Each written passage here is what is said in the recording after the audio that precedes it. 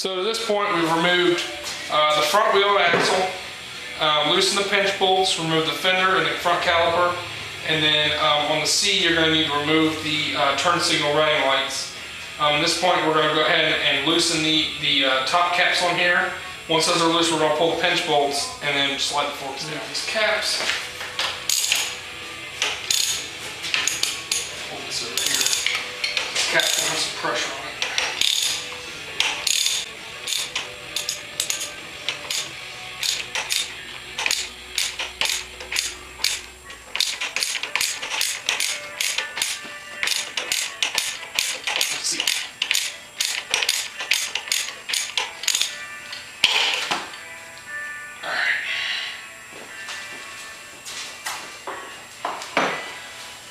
Spacer.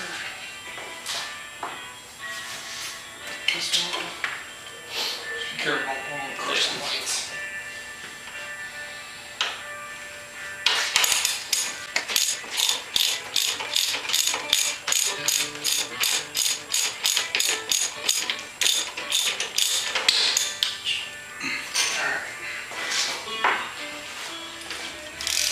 Right now we've loosened the top and bottom pinch bolts.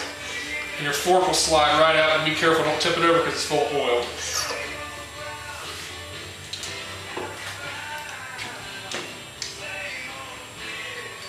And your old spring got pulled out. At this point, I pulled the spring out completely. I'm going to dump the old fluid out of the fork.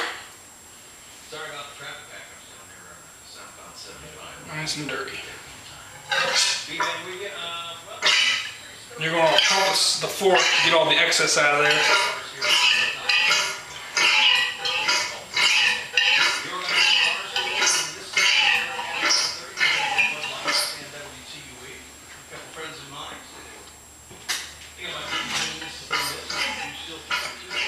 So now I'm going to take some transmission fluid, put down in here so we can flush these things out.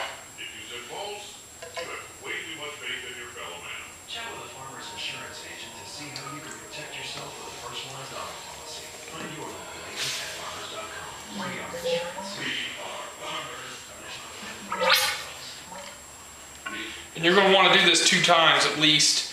And the 3rd time you're going to want to use fork oil to get all the residue from the transmission fluid out of there.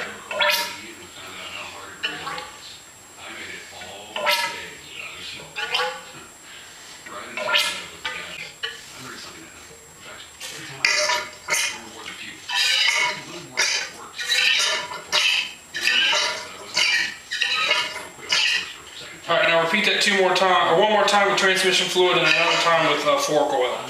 So now we're going to put fork oil back in the fork. We've already done this fork. We drained it, flushed it out twice with transmission fluid, once with fork oil to get the transmission fluid out. Now we're going to fill it up. And what you're going to want to do is compress the spring down all the way, move it up and down a couple times, and then compress it all the way so there's no air in the bottom. And then you're going to take the oil and you're going to fill it up until there's 5 1/4 inches between the top of the fluid level and the top of your fork. Bring up right over here.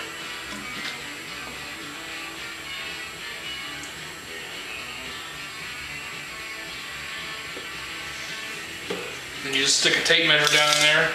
With a flashlight, it's good to have a person here.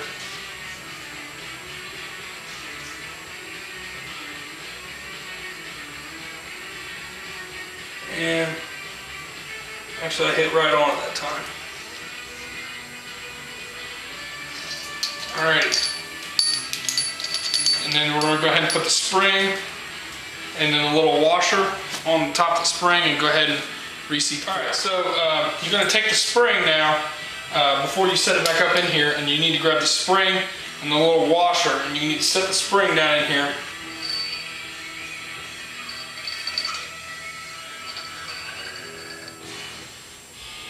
Pull it up. And then set your washer down in there. And then we're going to go ahead and reset the fork in the triple tree. Alright, now we're going to take and set the fork back in the triple tree. Go ahead and extend it out. Slide it back up through your tree.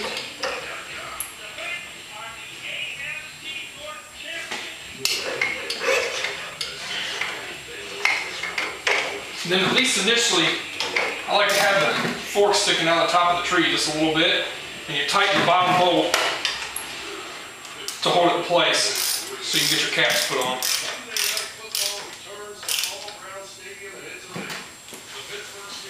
Now we're going to go ahead and put the spacers in and put the caps on the forks. So I went ahead and put your the spacer down inside here, and I'm going to set the cap. This is pretty tough. Best thing to do is pull the spacer out, put the cap on here, find out where it's going to start, and then line your cap up in that position so that you can put pressure on the fork and then go ahead and pull the whole thing down. So I'm going to go ahead and try to set it now.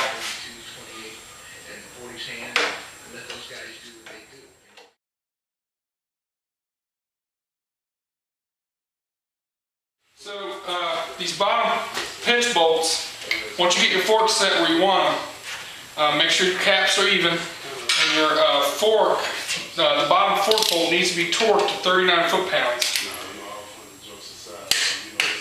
Just there, right there. And then the top fork bolt, you need to make sure it's torqued to 17 foot-pounds. We'll torque this top one to 17 foot-pounds. Your caps also needed to be torqued down to 17 foot-pounds. So make sure you do that. It's a good group of guys that work hard. For me to see them be rewarded with victories, that's what's special. And now we're going to go ahead and start reassembly. Putting your lights back on if you have a C. And go ahead and reset your fender and your wheel. Past that, you're done with your forks.